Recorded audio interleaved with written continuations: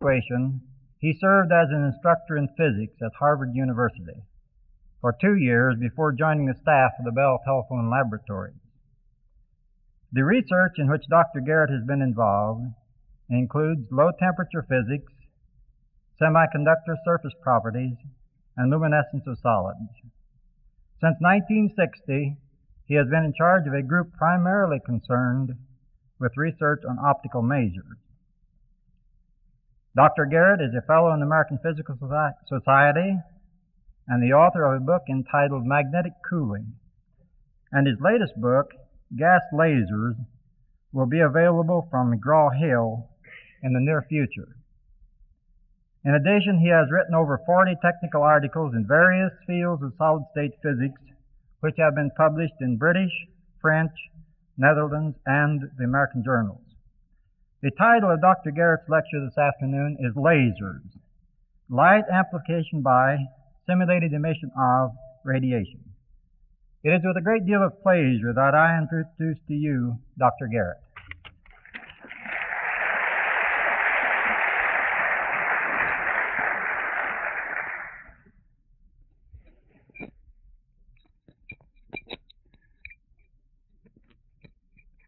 I would like to add my thanks to those of my predecessors in this series for the kind invitation to talk here on the campus of Ball State University.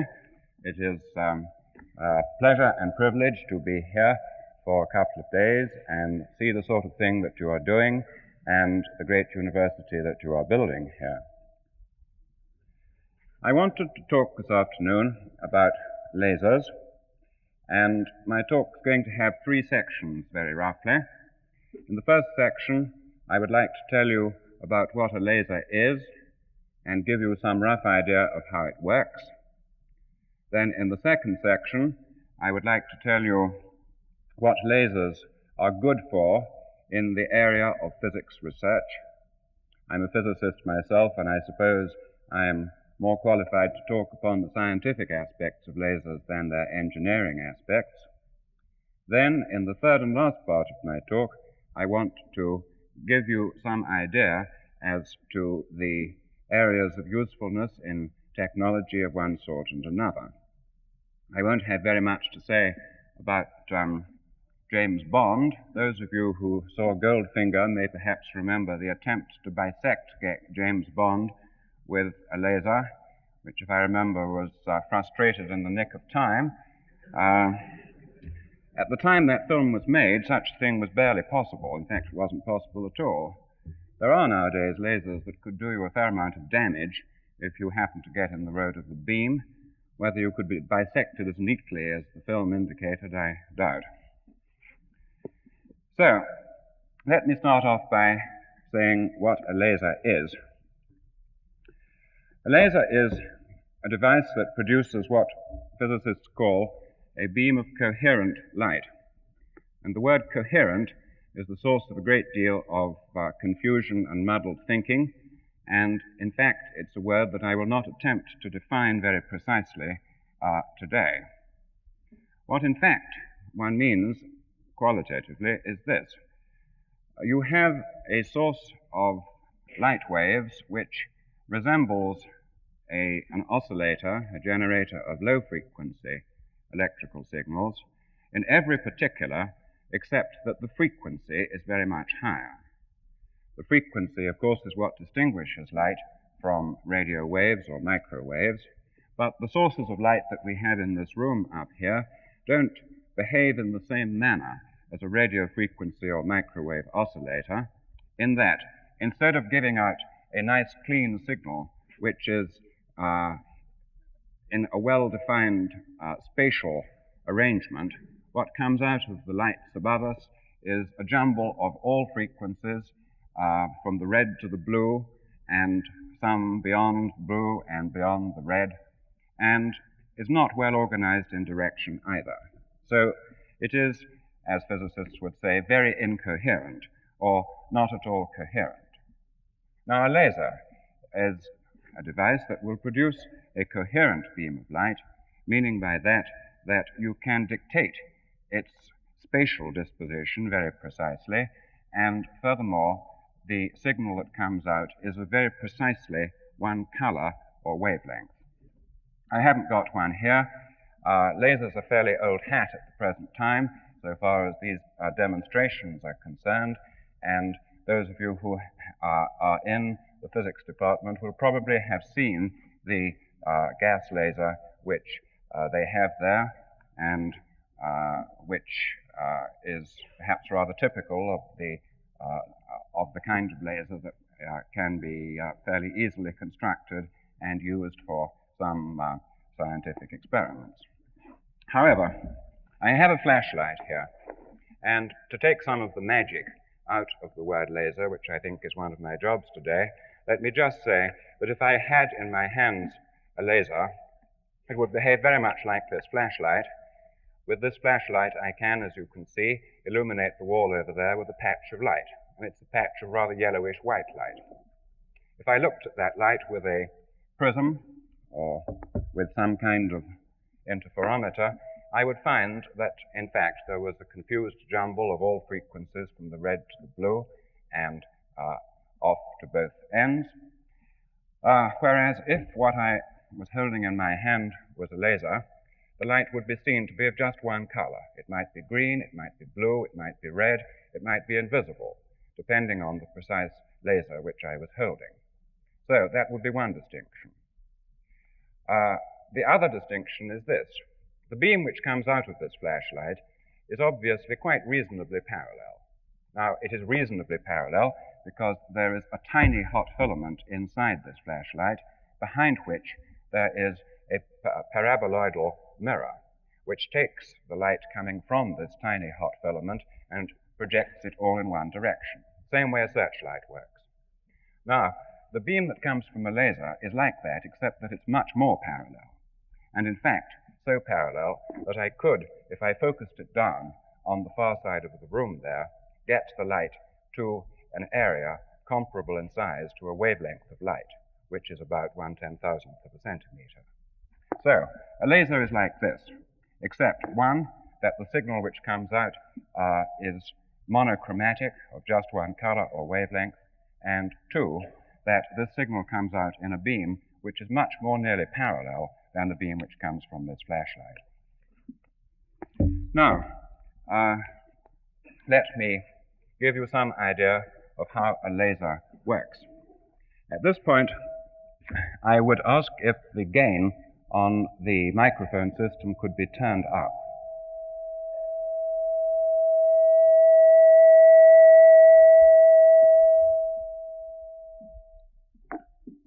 That is, in many ways, an acoustic analog of a laser. To explain this, I'd better wander over here.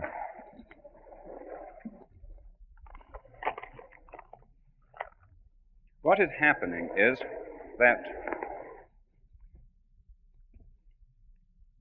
there is a loop, some portions of which are electrical and some portions of which are acoustic, such that if a little signal gets started around that loop, it will grow. Specifically, if there is a little rustle or disturbance in the room, it can be picked up by the microphone. It will then be amplified through the electronic system and broadcast through the speakers, and some of it will get back to the starting point. Now, the point is that if the round-trip gain, that is to say, the ratio of the output signal to the input signal, gets greater than unity, the whole thing can break into oscillation, meaning by that if there is a small disturbance, it will be a little bit bigger the first time round, a little bit bigger the second, until eventually what started off as a small rustle or disturbance that you could hardly hear becomes amplified until it is a very painful sound. Now, a laser does the same thing. It does, however, involve electromagnetic waves and electromagnetic interactions rather than acoustic ones. However, before we leave this singing of the public address system, let me ask you to notice one other thing about it, and that is that the sound that eventually comes round to you is not just what electrical engineers or acousticians might call white noise, it is in fact very clearly a definite musical note. Could we have that again, please?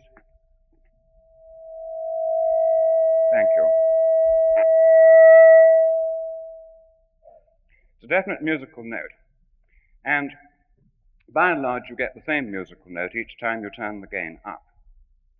As a matter of fact, there are tricks you can play in the sense that it is possible if you walk around and turn the gain up in a new place to get a slightly different musical note, but so long as you keep the microphone in the same place and the speakers in the same place, the system will find a note that it likes to oscillate at.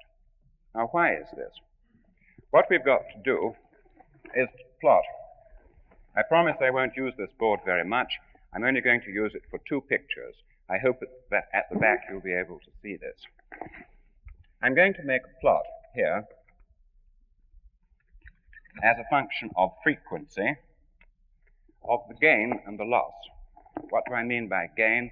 I mean basically the gain in the boxes behind the curtain there. By loss, I mean what fraction of the original acoustic signal gets back to the starting point. Now, the gain depends upon the particular kind of amplifiers that he has there, and by and large, this will be something that has a certain band where it's reasonably good and falls off at the top and at the bottom. So let me call this thing G for gain. Now, the loss is a much more complicated curve and is going to depend upon the precise shape of the auditorium. And in fact, if you have one point, if you are asking what is the transfer impedance, in effect, between this point and that point, you've got to think about all the possible echoes and all the possible ways in which sound can bounce about in this auditorium, and it will turn out that at some frequencies there is a good transimpedance from point A to point B, and at other frequencies there is very poor. So I've got to draw here some jagged curve, like so,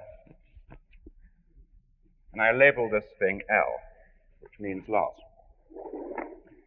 Now, in order for the system to start singing for you, you must arrange that the loop gain, which will be the product of G and L, is just unity. If it's a little bit more than unity, then the thing will grow until you start burning out batteries or running into saturation on the tubes in the amplifier or something like that. If it's a little bit less than unity, it will die away, and so in fact will never get started. So somewhere up here, there is a line which I will call unity. What you've got to do mentally is to multiply that curve labeled G by the curve labeled L and see what happens. Well, clearly here is a point at which the loss is, I guess what I should be plotting here is 1 over loss, where the loss is small and the gain is reasonably high. So that as I gradually increase the scale of this by turning up the volume, which in effect means that I shift up the curve labeled G there, this is probably the point at which the product will first hit that dotted line. And that means that that is the frequency at which the auditorium will sing. Now, the laser is a system just like this, except, as I said, that you are dealing not with sound waves, but with light waves, and you are dealing not with an electronic amplifier connected on the one side to a microphone for input and on the other side to a speaker for output, but you are dealing with a collection of atoms which are excited in some way and which are capable of providing optical gain within some bandwidth. Now, just as in this case, there was a limited range of frequencies, perhaps it's 20 kilocycles, I don't know what it is for this particular system, within which acoustic waves are well amplified. So in the case of the electromagnetic system, there is a limited range of frequencies, perhaps it's 1,000 megacycles broad, perhaps it's more than that, within which there is some appreciable amplification. However, just as in this case, we had a jagged line representing, if you wish, the response of the auditorium, so in the case of a laser, we have some similar curve which represents the response of the box in which we put these excited atoms, or in the jargon of the subject, the laser cavity. And we've got to do the same thing. We have got to arrange that the round trip gain, the loop gain, is just unity at some frequency. So as we start increasing the excitation of the atoms, to begin with nothing happens, because at all frequencies the loop gain is less than unity, and so any little disturbance has no chance to build up into a large singing effect. As we, however, excite the atoms increasingly, there comes a point at which the product of the gain times the reciprocal loss just gets up to unity for some particular frequency within that band of frequencies which the atomic system can amplify. And when that happens, oscillation occurs. And the reason that I asked you to listen carefully and notice that the sound that you heard was a single musical note is that exactly the same phenomenon occurs in the optical case. That is to say, when threshold is reached, the signal which comes out of the box is the electrical analog of a pure musical note. It is very monochromatic, much more so than that range of frequencies which the atomic system originally was capable of amplifying.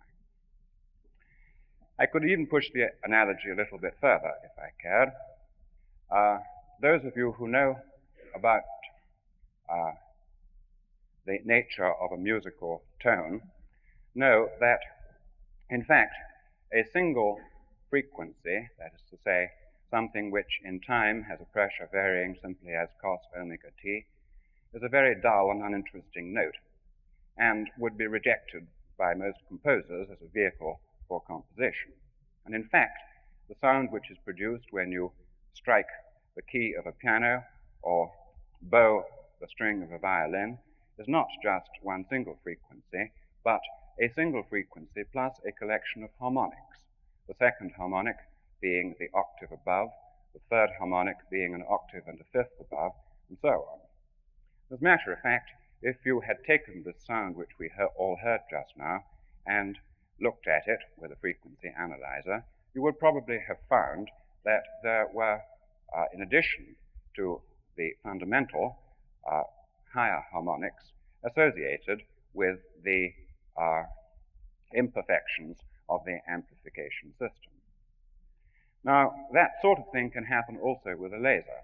If you let the electromagnetic singing, if you wish, grow beyond a certain point, then you can see in the output from this laser not just a single frequency corresponding to that at which oscillation is supposed to set in, but also, if circumstances are with you, the second harmonic of this, which will be a frequency twice as high, possibly the third harmonic, which is a frequency 3 times higher than the original. Now, let me at this stage draw very schematically what any laser looks like, and I think to do this all I need to do is to turn this blackboard upside down.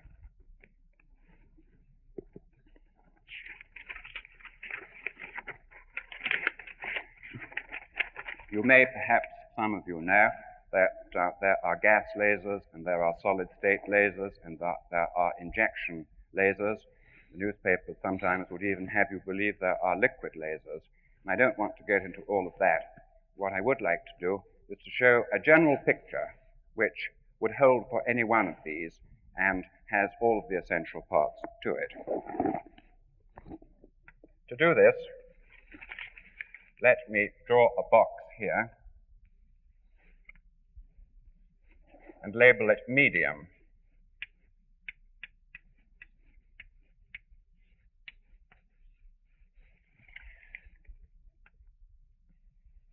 And let me draw another box underneath, connected to the first by an arrow, and let me label that pump.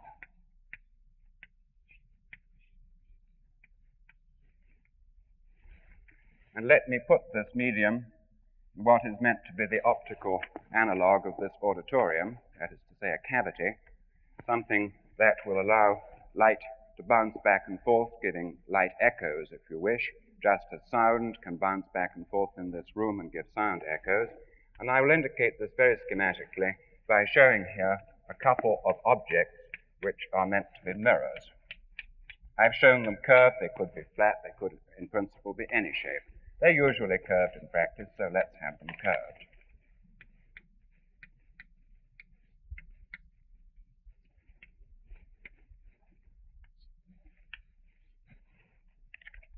Now, the pump is the source of the energy which will drive the system. Obviously, we're not going to get anything out unless we put something in. And the pump is the object which gets the medium here into a state in which it is capable of amplifying a light wave. Then, a light wave can bounce back and forth between these two mirrors, and if the round trip gain from some point here, round and back to the beginning again, gets up to unity, the thing can spring into oscillation, and when it does, there will be a strong light wave bouncing back and forth between these mirrors. Now, if we arrange that one of these mirrors, while reasonably well reflecting, still transmits some fraction of the light falling upon it, what ensues is the appearance of a beam of light which comes out through that mirror. And that's what a laser is. Now, I don't want to go into very great detail as to what happens in that box labeled medium. In fact, the name laser includes within it the two words stimulated emission, that's the S and the E. And stimulated emission is a process which one generally meets for the first time in studying the quantum theory of radiation, and has to do with the fact that if you excite atoms in a particular way, such that they are in a state in which they can emit light, then the presence of some light already in the system at the starting time will make the system emit faster than it would in the absence of that light. If that sounds complicated, in fact it ought not to be, because stimulated emission is not really a quantum process at all. It's a plain old-fashioned process which you can understand in terms of acoustic analogies, and which would therefore have been quite familiar to such great 19th century classical physicists as Lord Rayleigh.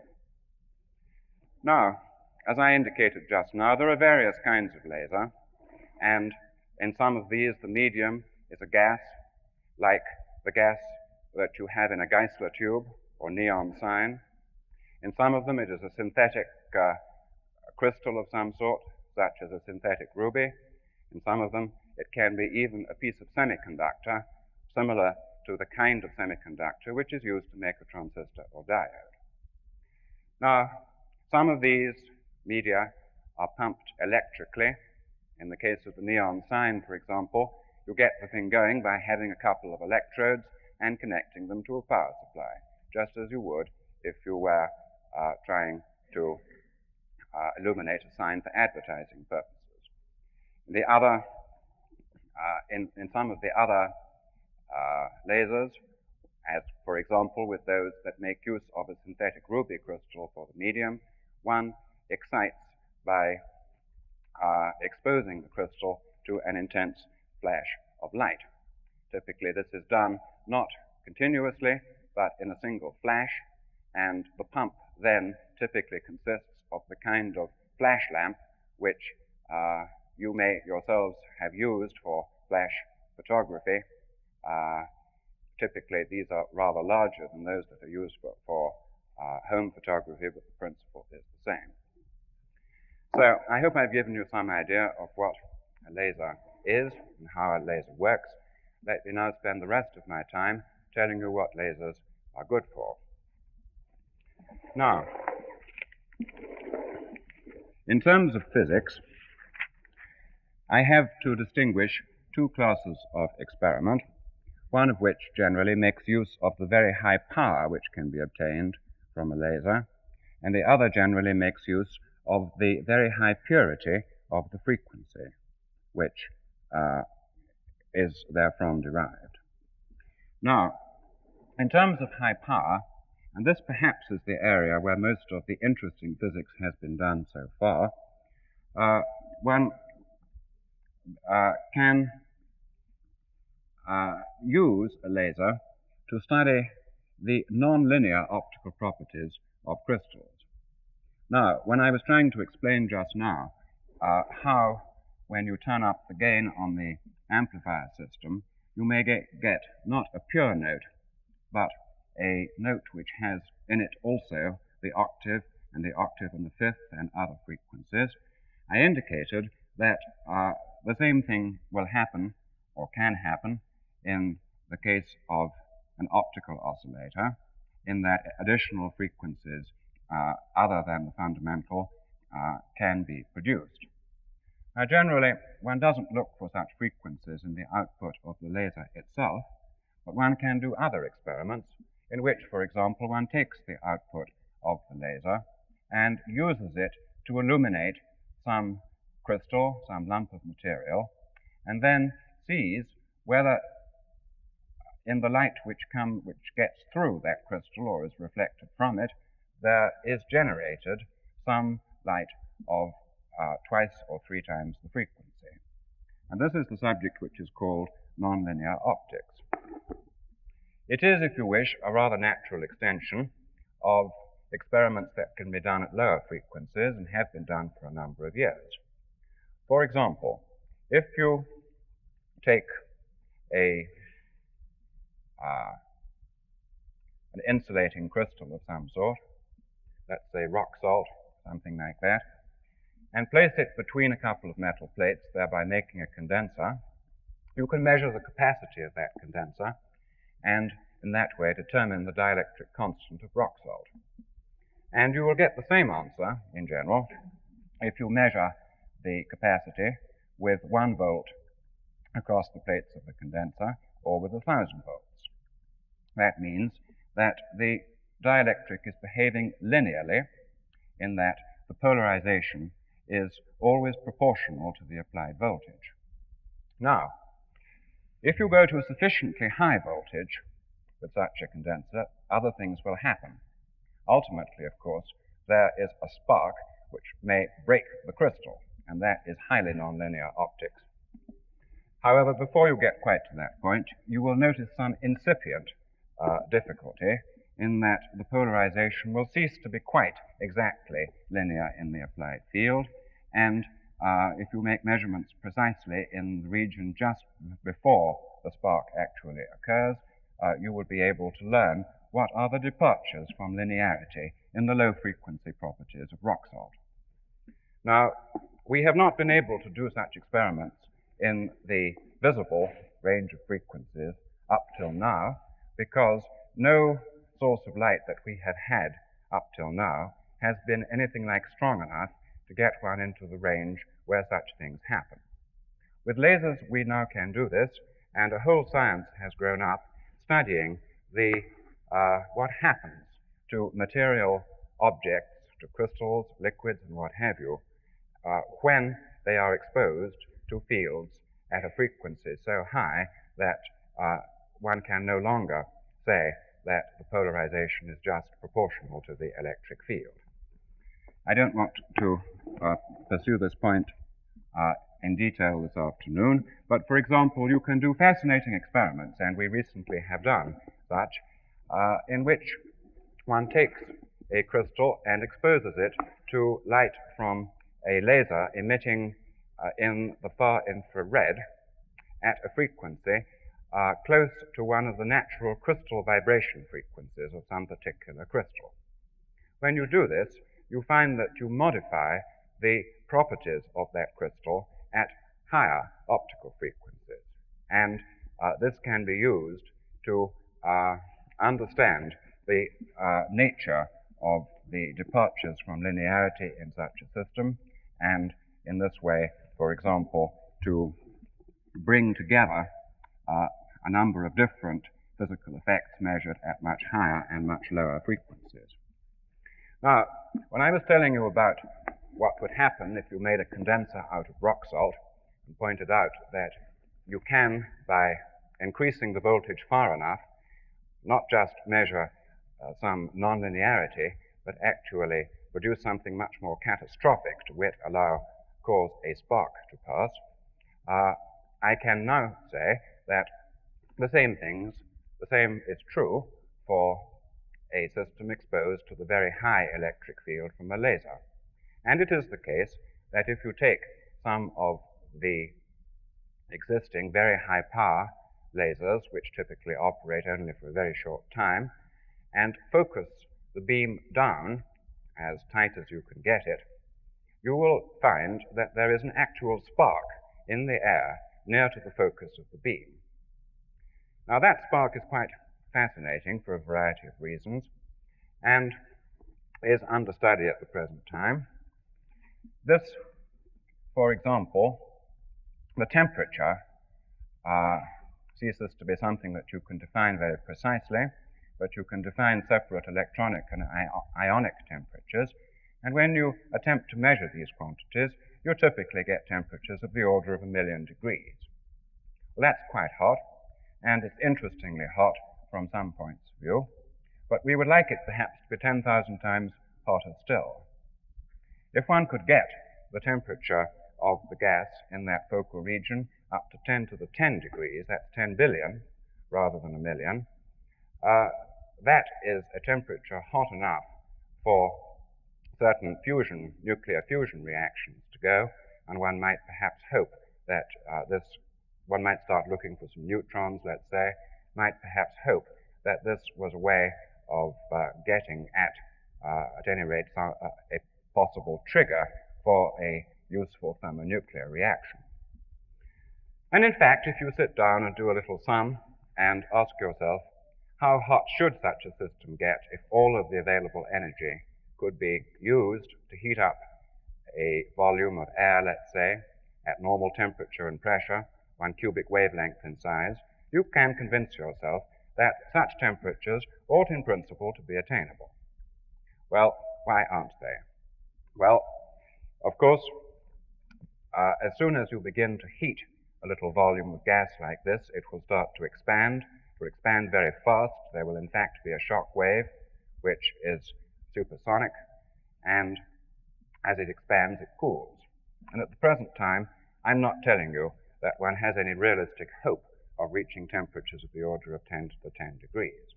I'm only saying this is an interesting way of getting a small volume of gas very hot.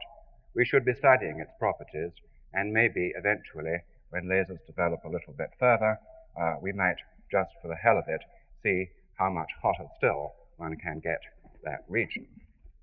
Now, I said there were two classes of physical experiment. The second is one that makes use of high resolution. This is a rather technical area, terribly important for the physicist, but one that is rather difficult to explain in more popular terms. I simply mean to say that an object which gives out a very clean frequency, very well defined as a laser does, is something that you can typically use to investigate very sharp and very weak spectral lines, and some experiments have been done using lasers along these lines. The real interest, this is my personal prejudice, the real interest in that area is probably in the infrared, where high resolution, high sensitivity spectroscopy has been terribly difficult up until now, because the only sources that we have had before the advent of the laser were hot bodies. And a hot body doesn't really give you very much power in that frequency range. Now that we have lasers, we are starting on the path of using these as spectral sources in much the same sense as a klystron is used as a spectral source in, for example, electron spin resonance. And we hope in this way to be able to look at weak and narrow spectral lines in the infrared which have been inaccessible before. Let me now turn to my third and last topic, which is the technology, and I wish again to emphasize that I am not myself primarily competent in these applications areas, but I think I can make statements here which are likely to be reasonably correct, and therefore, since I'm sure many of you are interested, let me try to do so. In technology, we at Bell Telephone Laboratories naturally think first in terms of communications, and a substantial effort is being made to see what can be the usefulness of lasers and systems based on lasers for getting information from one point to another. Now, the point which I'm sure all of you know, and which everyone makes, and all of the advertising from communications companies makes, is the fabulous bandwidth of a laser. And really what's meant by that is the following, that since the frequency of a laser oscillating in the visible is very high, to wit, of the order of, let's say, 300 trillion cycles per second or more, it should be possible, in principle, to modulate such a beam and thereby to impress on it information with no limitations as to the bandwidth set by the frequency of the light itself. See what I'm saying? You could take 60 cycles from the wall and use that as a carrier of information and modulate it. But you're pretty much strapped to a bandwidth of the order of 60 cycles, or else if you attempted to modulate such a signal at a much higher frequency, then you might just as well be modulating DC. Now, typically we have carrier systems at the moment that are based on frequencies of the order of 10 kilomegacycles, and one doesn't find it convenient to use the whole band of 10 kilomegacycles from naught up to the carrier frequency, but one can use some substantial fraction, perhaps 5 or 10% of the carrier frequency, and in that way transmit a fair amount of information.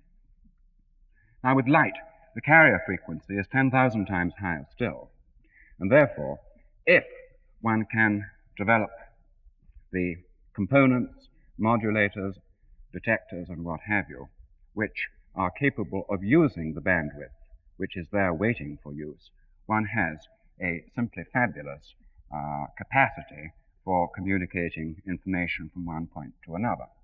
And one talks here not just about the transmission of 100 million television channels, which I think was much used in the early days of the laser as an illustration of how much and how frightful might be its consequences, but also one wants to think in terms simply of the transmission of data, which, as the years go by, is clearly exploding at an even faster rate than is the need for communication between human beings. In other words, suppose that you have large computer centers with customers some distance away, and their need is to have access to the large computer on a time-sharing basis.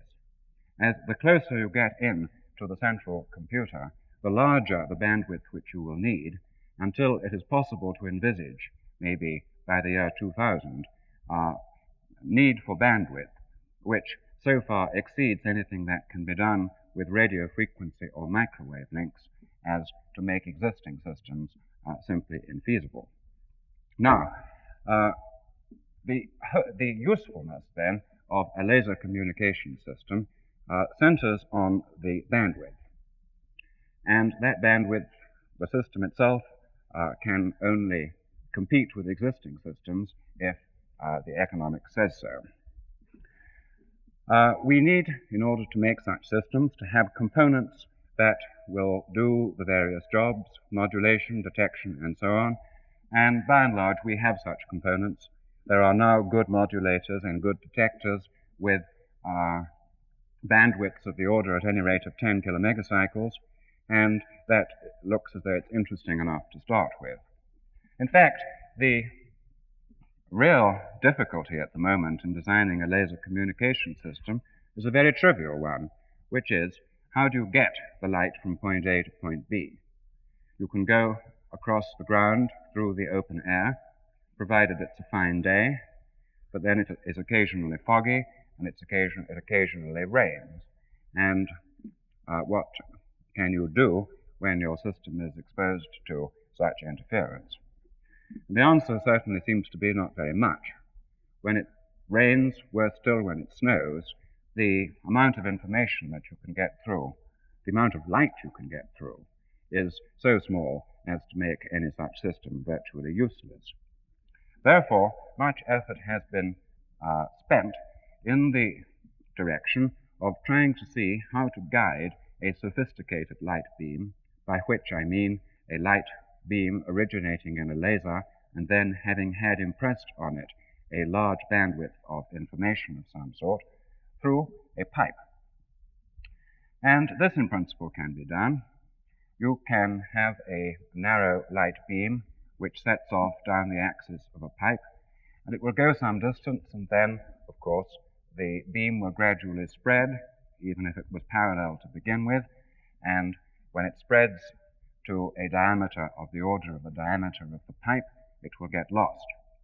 So you don't allow that. You put a lens in, a very weak lens, which focuses the beam gently back down again until it's parallel, and then a short while afterwards the light beam again spreads and you put another lens. And that can be done. You can even in fact get rid of lenses and simply have a system whereby, let us say, there is gas in the tube and either a temperature gradient along the radius or possibly a composition gradient. Imagine, for example, having two gases such that the concentration of one is great on the axis and the concentration of the other is great near the outside. And such a so-called gas lens will do the focusing for you, and in fact you can easily design on paper such a system to keep the light beam more or less parallel in competition with the tendency of diffraction to take the light beam and spread it out and lose it in the walls. Well, that's very fine. The difficulty at the present time is that you have to make such a thing very precisely, because if you don't, if there are random errors, if there are kinks in the pipe, or in the case of lenses, if one lens gets a little bit out of position, the system is not a self-correcting one. By that I mean that the errors increase with time as the square root of the number of lenses, as in the famous problem of the drunkard's walk, and the system is not strong focusing as certain nuclear machines are. And the only way that has been found round that is to say, well, let us take those lenses and sense occasionally and see whether the light beam is wandering off a bit to one side or to the other, and if it is, we will give a correction signal to the lens and move it back. And that begins to sound fairly expensive. So that's what I have to say about communications. There have been applications, for example, in the radar or radar-like area.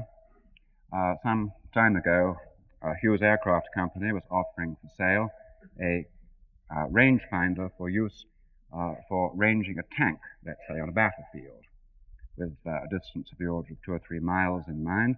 And this was rather a fabulous engineering job, because they had designed a laser and its power supply and the optics to get the right kind of beam to come out, and the detector and some electronics for measuring the round trip delay, and batteries for powering the whole thing, and had managed to get this into a package which was portable, at least portable in the sense that an infantryman was supposed to be able to carry it.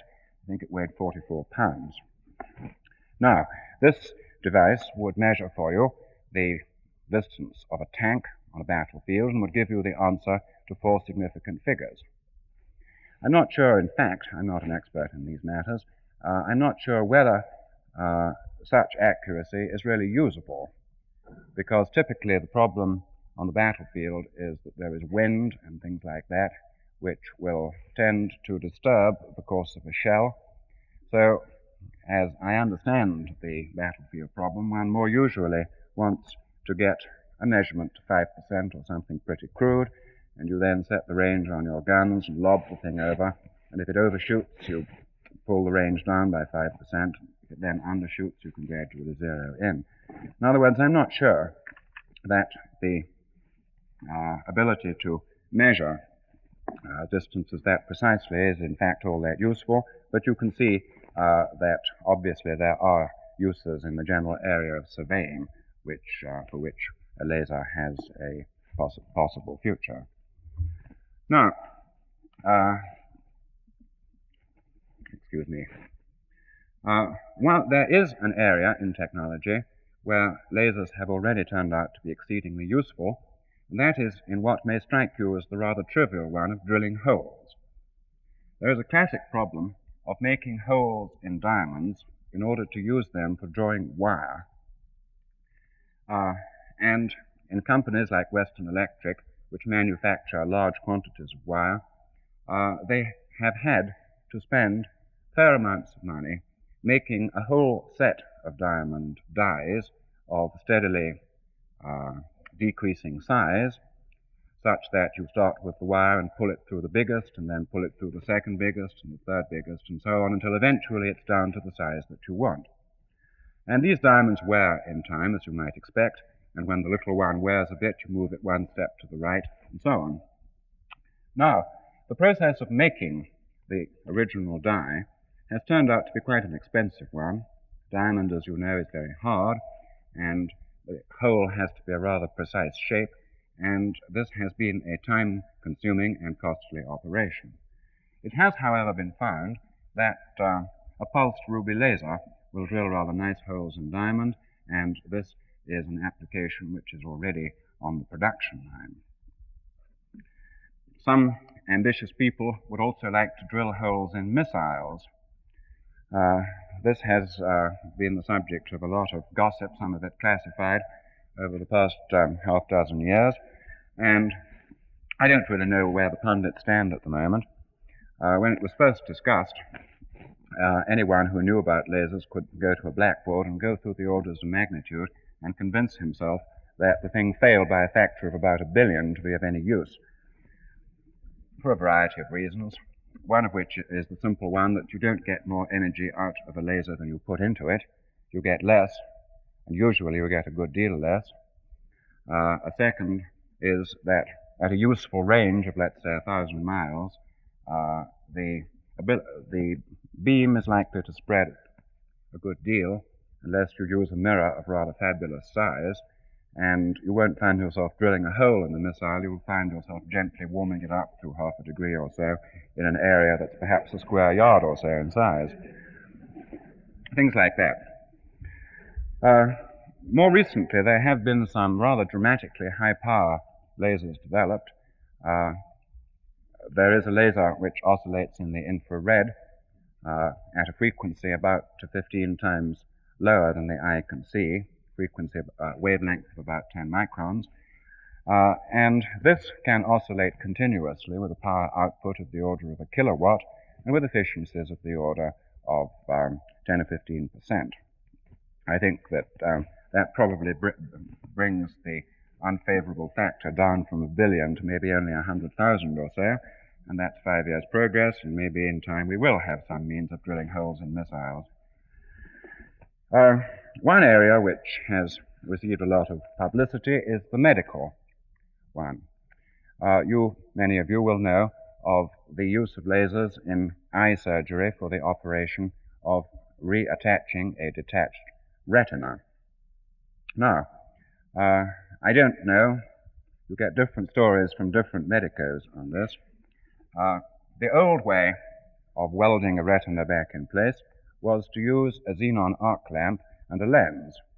And this, although it took longer, and as I understand it involved a certain amount of pain, is a process which you can follow as you're doing it. And if you didn't do a bit right, you can go back and try again. With a laser, it's ping and you've had it, and you don't quite know what it's going to turn out like, and if you've made a mistake, there's not much that can be done. So, in any case, I understand that cryosurgery is coming in as a means for coping with such conditions. There was a news item a couple of years ago on the use of lasers in the treatment of cancer, which caused a great flurry. And I don't know where that stands, except that shortly after this news item, I heard a description, I heard some comments on this from a cancer expert who was not involved in this particular experiment. And his position was this, that the particular malignancy which was made to disappear as a result of illuminating a small part of it with a flash from a ruby laser is well known to be a peculiar and sensitive malignancy, which will usually retreat even if you just scratch it with a scalpel or hit it with a hammer. And that he wasn't convinced that lasers were much use for the cure of cancer, and wouldn't be until they tried some different kind of carcinoma. Now, there is, of course, a whole area of interest in optics. Lasers are terribly useful for teaching elementary physical optics. Young's two-slit interference, all of the experiments that you learn about and that are rather tiresome to do with a sodium lamp can be done very nicely with lasers, and I am sure that this will represent a substantial use simply for teaching physical optics. Also, of course, lasers are very good for optical testing, as for example when you want to use interference fringes to determine whether some object is flat or precisely spherical or something like that. Well, I think I'd better close at this stage since it's now 4 o'clock. I haven't talked at all about holograms. That really is a separate topic in itself, which is something that can be realized imperfectly with ordinary light sources, but which has really blossomed since the advent of the laser.